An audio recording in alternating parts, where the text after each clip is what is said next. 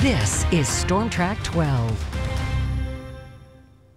Well, you couldn't ignore it. You could just feel that heat and humidity building in as we went throughout the afternoon. Going home from my dinner break tonight, yeah, the apartment was a pretty warm one here, and it's still very warm outside for September 22nd. Check it out, 73 degrees as we look down towards Johnson City. And again, we're just past the 10 o'clock hour, of course, and we're still in the 70s. Plenty of yellow still popping up on this map. You see those lower 70s pretty much everywhere. We have a few 60s out there in Green and also in Windsor, both down to 66. But anyway you cut it, again, this is fairly warm for this late in the night here. And dew points, those have also been on the rise as we've gone throughout the entire day. And check out that humidity that has now built in. Again, lower to middle 60s for those dew points across New York and Pennsylvania. And we're going to keep this humidity around, but that frontal system is slowly starting to arrive from the west. And again, you can see all of that rainfall, the clear cut frontal boundary that is making its way across the middle of the country. And that rainfall is now overspreading towards Lake Erie and Ontario, but it's going to take its time. We're not going to see any rainfall until we get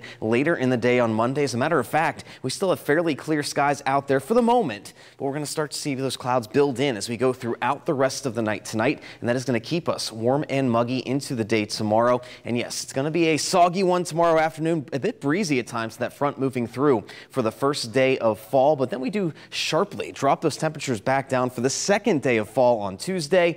And are we expecting more dry time or rainfall then for the rest of the week? And we'll show you that here in just a second. But future track again tonight showing we could see those clouds in spots throughout the night, but they will be building in then as we go into the afternoon with that front approaching ever more closely there. There's the shower starting to develop off to the west as we get later in the day, and that front should cross the area as we get just past sunset tomorrow, bringing the bulk of the shower and storm activity tomorrow. That quickly clears out. It's going to be dry overnight into Tuesday, but some wraparound showers in the northwest flow could develop then as we get into your Tuesday afternoon on a very cool, again, second day of fall. And when all is said and done, it's not going to be a washout by any means. Anywhere from 1/4 to 3/4 of an inch of rainfall once we get this rain out of here again. So not like we're going to get any substantial amounts of precipitation. Temperatures tonight going to be down into those 60s for the most part, really not cooling off much at all. We make a run back to the upper 70s, but the clouds and rainfall should cool us off. And you can see once that front passes us by,